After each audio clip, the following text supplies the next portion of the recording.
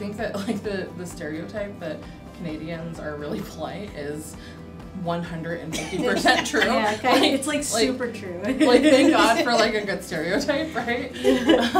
What's great about Canada is like it's so similar to the US, but there are like some slight differences.